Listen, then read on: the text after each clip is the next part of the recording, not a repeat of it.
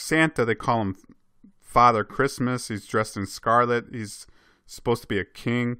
So again, this is just Satan trying to mimic Jesus Christ. It's Satan using this Santa Claus, make-believe Santa Claus figure.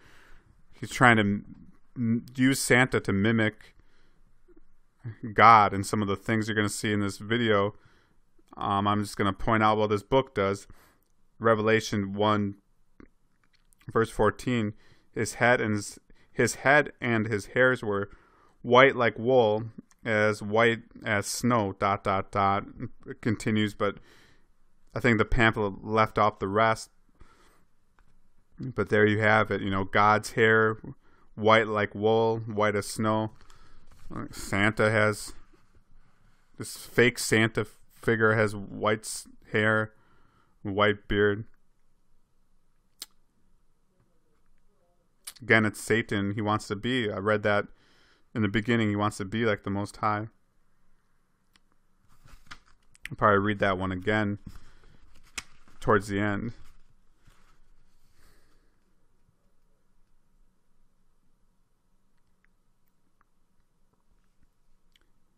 Also in Daniel chapter 7 verse 9, I beheld till the thrones were cast down. The Ancient of Days did sit, whose garment was white as snow, and the hair of his head like the pure wool, ...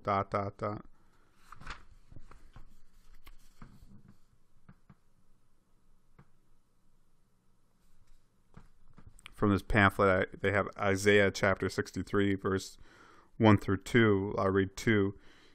Verse 2, wherefore art thou red in thine apparel, and thy garments like him that treadeth in the wine fat? Revelation chapter 9, verse 11.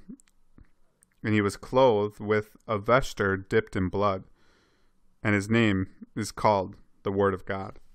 So there's the Bible, there's the truth. This fake Santa character dresses in red. And his feet, ... as if they burned in a furnace. So again, I'm just reading the verse from the pamphlet. There's more to that verse, but look how his feet burned in a furnace.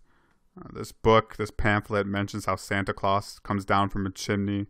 Usually during Christmas, some homes have the fire going. Your feet would get burnt. Again, Revelation 1:15, they have it. Again, this is not the full verse, but and his feet ... as if they were burned in a furnace. So again, to make it clear, I think you're getting the point now. Santa Claus is fake. It's make-believe.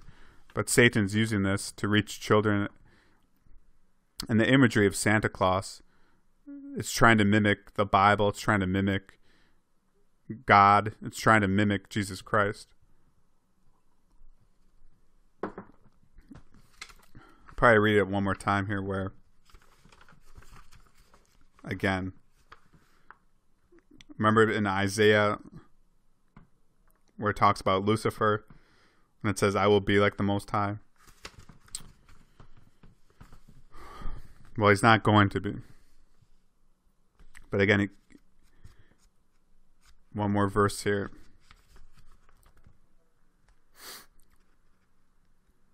If I can find it.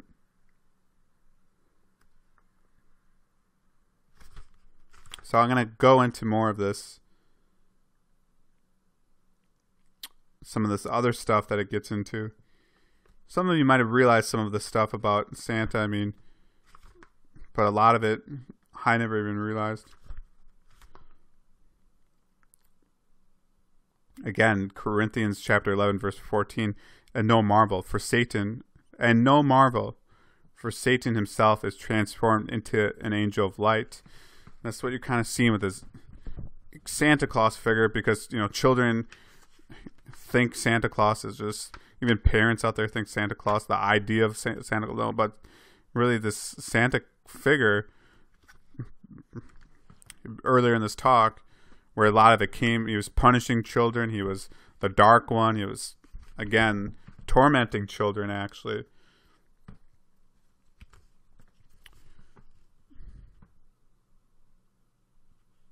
Another thing was, Santa's supposed to be from the North Pole. Well, in Ezekiel chapter 8, verse 14, then he brought me to the door of the gate of the Lord's house, which was toward the north, ... So there, the Lord's house toward the north. Santa Claus says he comes from the North Pole. This is Satan trying to be like the Most High. Again, Satan isn't Santa Claus. Santa Claus is just made up.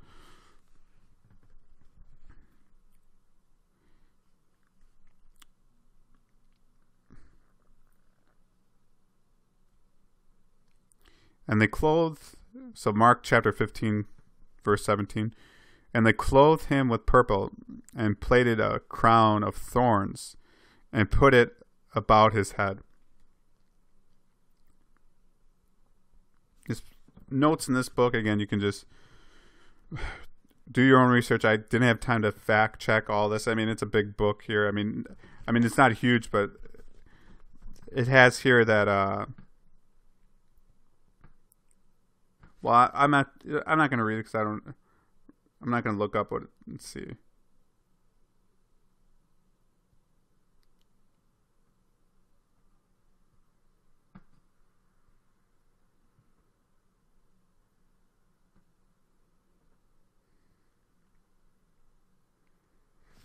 I'll just move on.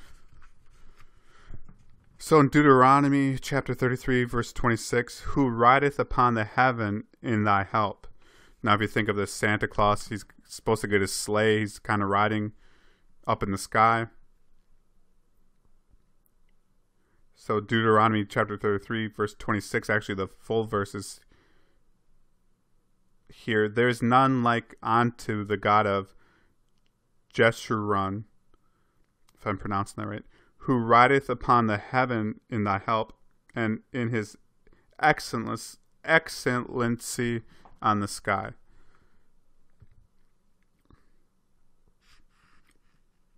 But in Zechariah, so that last point was, I could have maybe pronounced those words better, but again, part of Deuteronomy chapter 33, verse 22, who rideth upon the heaven in thy help. ...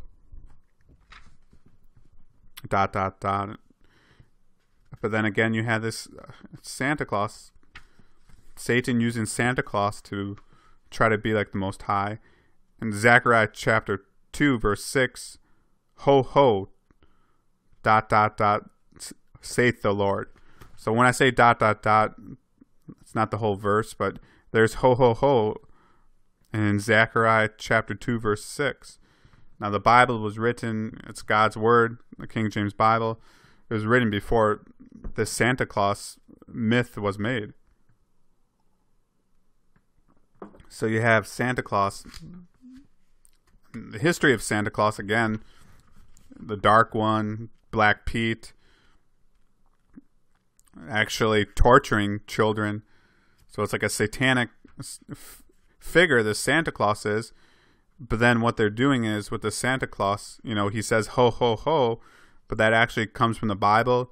And in Zechariah 2:6, again, ho, ho, saith the Lord. So that's saith the Lord. So that's, the Lord, ho, ho, ho, saying, God saying ho, ho, ho. Again, Satan's out to get worship. He's trying to be like the Most High. But again, Santa Claus isn't Satan. Santa Claus is just made up. So it's interesting, too, that it says, again, in these plays, that they had this devil character, and he would say, ho, ho, ho. What that is just Satan trying to think that, okay, so imagine, so there's a satanic figure in this play, and he's saying, ho, ho, ho, and a lot of people are not going to know about the Bible, and, that verse I gave you about the Lord, ho, ho, ho, saith the Lord. So people are going to think, if they saw that play, they're going to think, if they have a play with a Satan figure and he says ho, ho, ho, and people don't know that that's in the Bible where saith the Lord, the God saying ho, ho, ho, ho, ho, people are going to get the wrong idea with that play. There's a couple, actually, different plays it looks like where that happened. So they use like elves and stuff. Remember, Santa has elves, and it's an evil spirit. It's a devil. That's when fairy elves were like vampires. This person says, but they're devils. So I'm just pointing that out there. Again, he has like that should tell you a lot that Santa's using these elves, but elves are devils. They represent like, how do I say, like elf is just made up, obviously, but if you look in some of these dictionaries and stuff, they'll describe as elf as an evil spirit, a devil. But again, like Santa Claus is just made up, and I never seen an elf, so I'm just gonna say it's made up. But they'll take an idea like that, and they're kind of using elves and fairies to describe devils. Okay, so again, Santa Claus isn't real, but that Satan is real. Okay, and remember the Bible verse: our adversary is Satan. And then it goes into trolls. I don't know if trolls are part of Christmas or not, but again, trolls are wicked, and or another, trolls are devils too.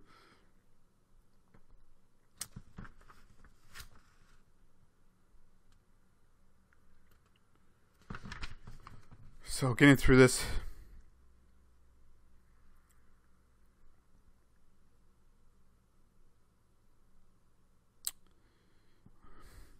I'm just reading here, deciding. Well, it gets into the milk and honey outside. It says use milk and honey to nourish fairies or something. And these fairies, again, are supposed to like represent devils. Now, the fairies are just made up.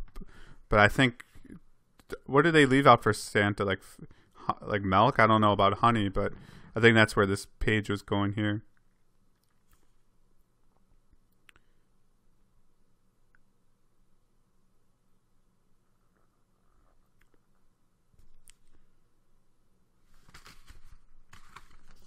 So continuing on, it states, Ephesians chapter 2 verse 4, it's not the whole verse, it just has, for his great love wherewith he loved us. And that's how the picture of Santa is like, oh, Santa loves children and stuff like that.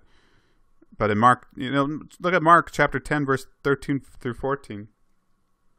And they brought young children to him, that he should touch them, and his disciples rebuked those that brought them. But when Jesus saw it, he was much displeased, and said unto them, suffer the little children to come unto me, and forbid them not, for of such is the kingdom of God.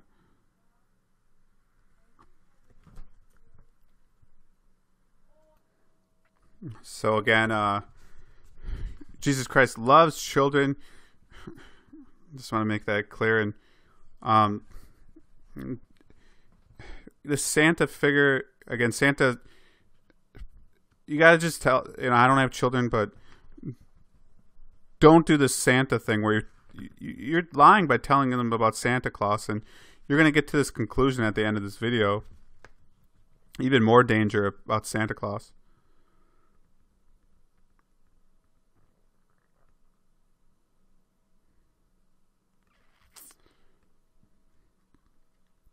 I'm just reading this verse, and I don't know if you want to, how much you, well, it has, Satan's out to get worshipped, okay? So he's using the Santa figure. Again, it's the Santa figure, again, it comes from like the Black Pete and this other stuff. A lot of myths where the Santa figure, where it's coming from, these myths, he was torturing children. So, again, that'd be another reason. But it has, part of this book has Matthew chapter 7 verse 7, ask and it shall be given you. Let me look up the whole verse on that one. So ask and it shall be given you, seek and you shall find, knock and it shall be opened unto you. So they asked Santa for the gifts and stuff.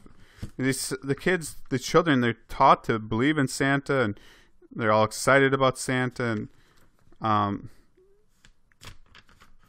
I'm going to get to the conclusion later here.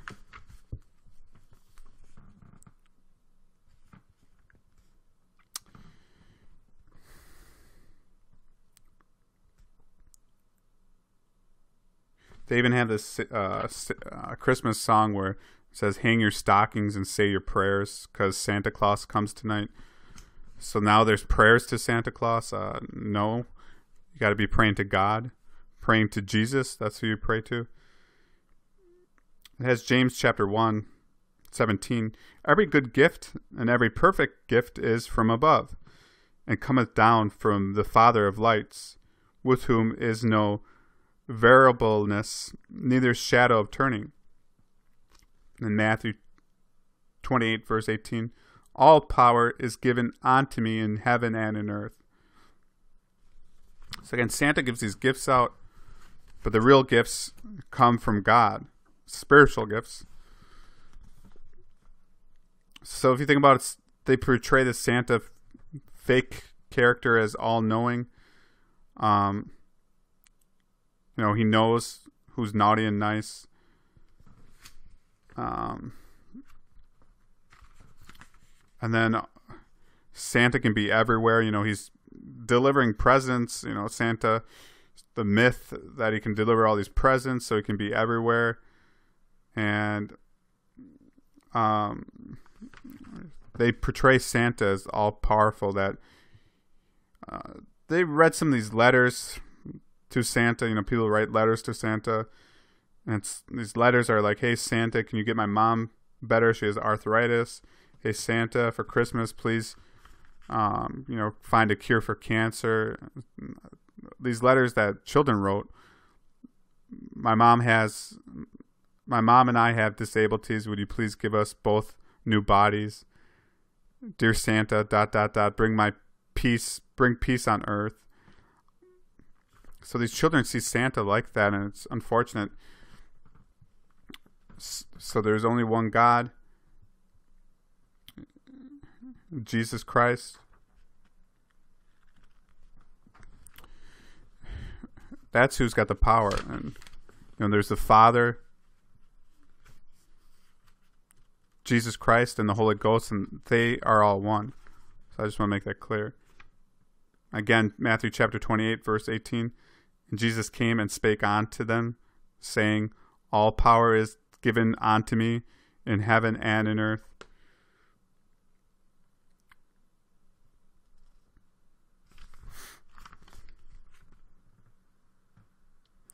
So Santa, this myth, Santa's just living and he doesn't ever die. They have Psalm 102, verse 24, part of it. Thy years are throughout all generations. God is everlasting. The God I am is a title for God. The Alpha and Omega.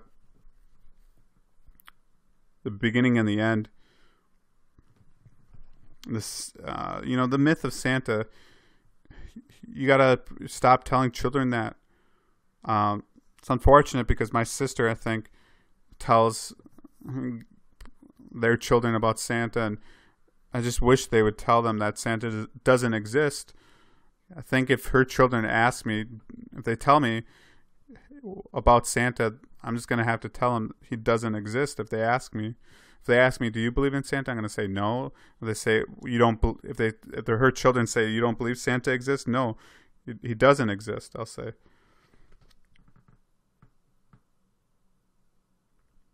And it's interesting because the Holy Spirit, for those Christians that are listening, do you ever hear about the Christmas spirit? Well, the Bible says, John chapter 14, verse 16 through 17, and I'll pray the Father, and he will, and I will pray the Father, and he shall give you another comforter, that he may abide with you forever, even the Spirit of truth, whom the world cannot receive, because it seeth him not, neither knoweth him, but ye know him, for he dwelleth with you, and shall be in you. the Comforter, in that verse 16 is capitalized, it's a capitalized C. Verse 17, Spirit is capitalized.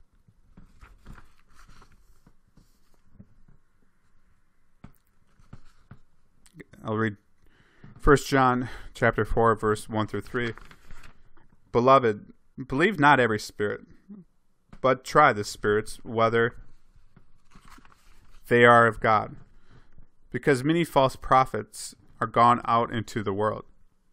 Hereby know ye the Spirit of God. Every spirit that confesseth that Jesus Christ is come in the flesh is of God.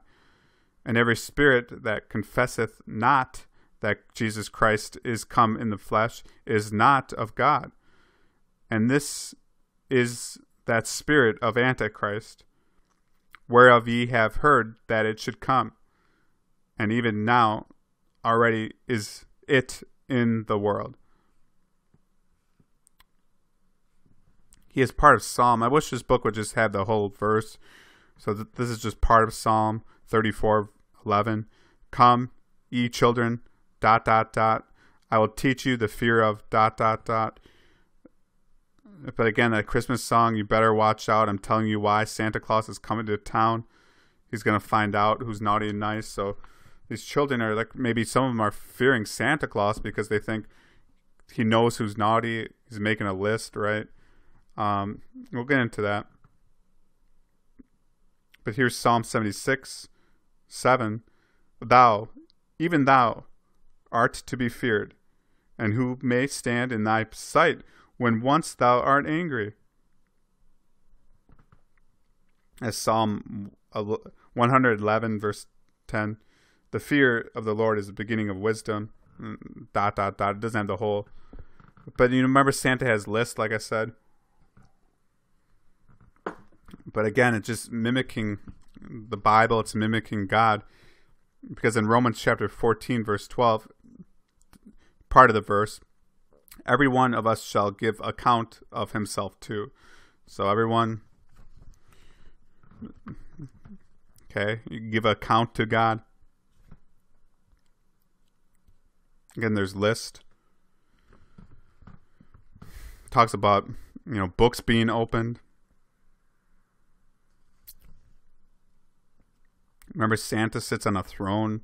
You probably maybe sat on Santa's lap or something at a mall, sitting in like a throne or something. But God sits on a throne, okay? So Matthew chapter 25, verse 31, part of the verse. Then shall he sit upon the throne of his glory. Also, about those books I was talking about, Revelation 20:12. And I saw the dead, small and great, stand before God. And the books were opened, and another book was opened, which is the book of life.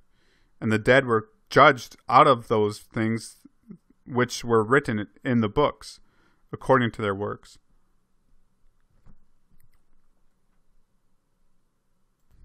So earlier, just maybe a couple of minutes ago, I read Romans chapter 14, verse 12. So then every one of us shall give account of himself to God. It's talking about here, in this verse, about saved Christians.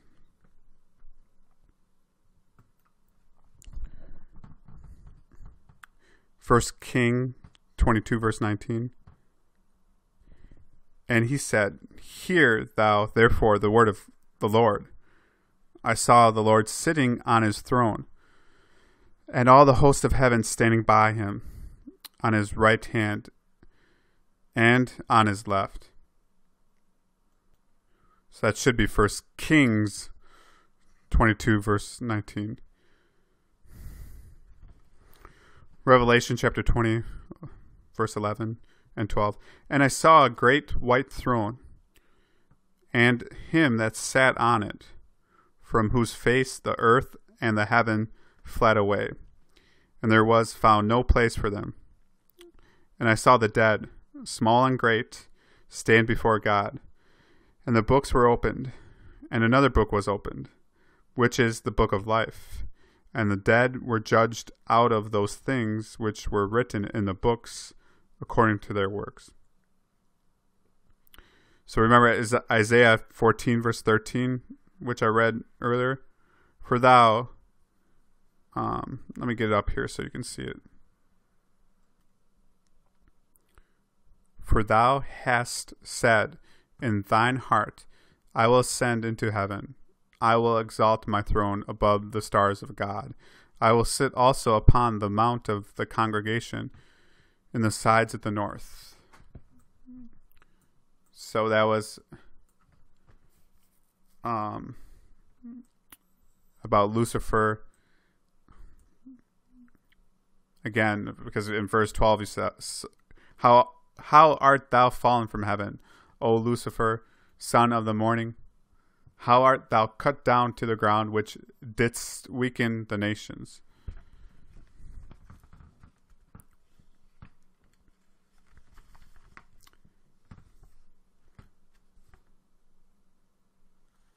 So this is a quote from Clancy, from Tom Clancy. I don't think that person's saved. I'm not really sure much about him, but the pamphlet says about Tom Clancy. Tom Clancy says, this is him. He says, after you stop believing in Santa Claus, the whole world just goes downhill.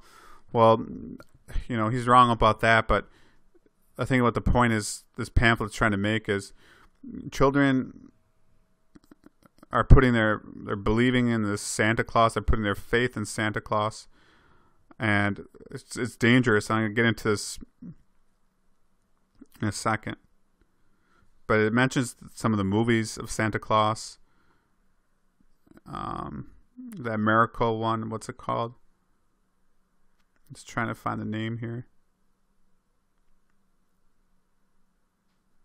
The Miracle on 34th Street. I guess at the end of the movie, I don't know if the person gets a house, the child gets a house, like Santa might give the child a house. But remember in John 14, verse 2, in my Father's house are many mansions. If it weren't not so, I would not have told you. I go to prepare a place for you. And that was Jesus Christ speaking. And he said, I go to prepare a place for you. Again, he said, in my Father's house are many mansions. So that being said, let's see if there's anything else here. Oh, I guess the reindeers were originally, because this fake Santa person rides reindeers, but originally it was a white horse. And if you know your Bible verse, Revelation chapter 19, verse 11, and I saw heaven opened, and behold, a white horse, and he that sat upon him was called Faithful and True, and in righteousness he doth judge and make war.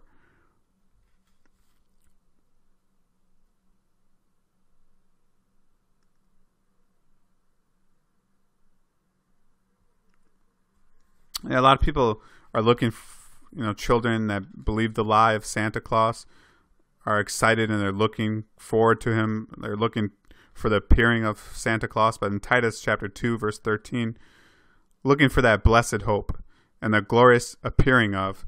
And for some reason, it's got that dot. I wish it would just, I guess that'd be my, if I had to say something about this pamphlet book, I wish it would include the whole verse. So if we go over here, Titus 13, looking for that blessed hope and the glorious appearing of the great God and our Savior Jesus Christ. As Christians, we're looking for the appearance of Jesus Christ. These children, you maybe remember it. I remember I was taught the Santa Claus where you're looking, when you're a child, you're thinking, oh, Santa Claus is going to bring me these gifts and stuff. Now as Christians, we're looking forward to the gifts, heavenly gifts from our Savior Jesus Christ. So I guess on the next page he did include the whole verse of Titus 2:13, so I'm happy about that. So it includes 1 John chapter 2 verse 28, and now little children abide in him, that when he shall appear we may have confidence and not be ashamed before him at his coming. Also in James chapter 5 verse 8, Be ye also patient. Establish your hearts, for the coming of the Lord draweth nigh.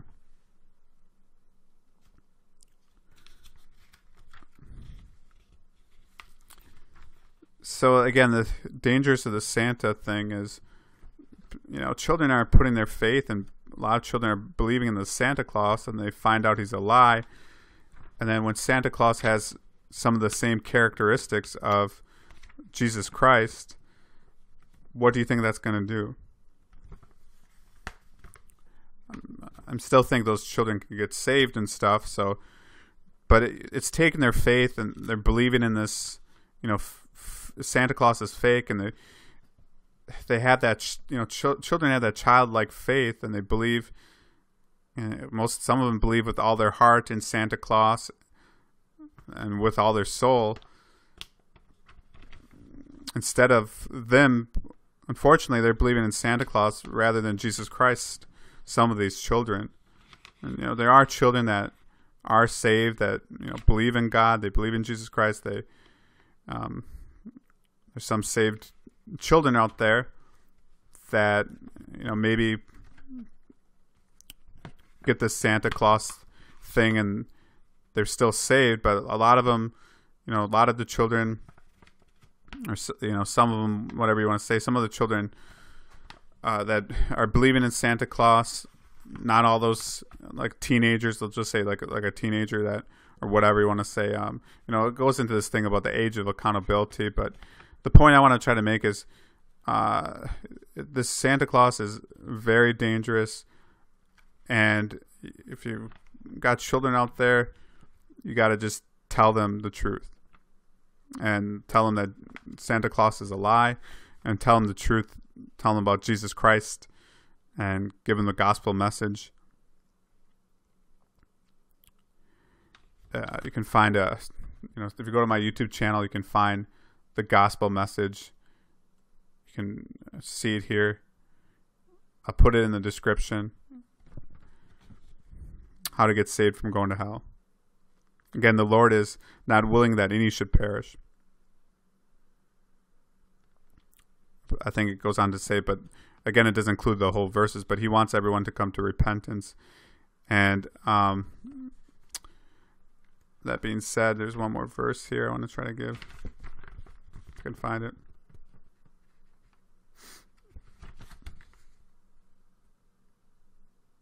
I might have to look it up. I have one more verse here. I want to see if it is here. It's somewhere here. I might have went past it.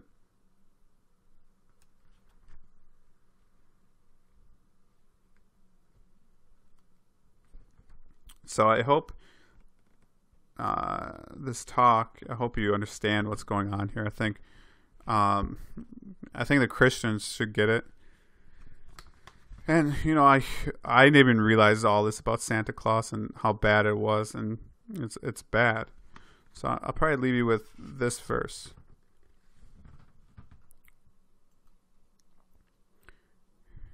Jesus said unto him, Thou shalt love the Lord thy God with all thy heart, and with all thy soul, and with all thy mind,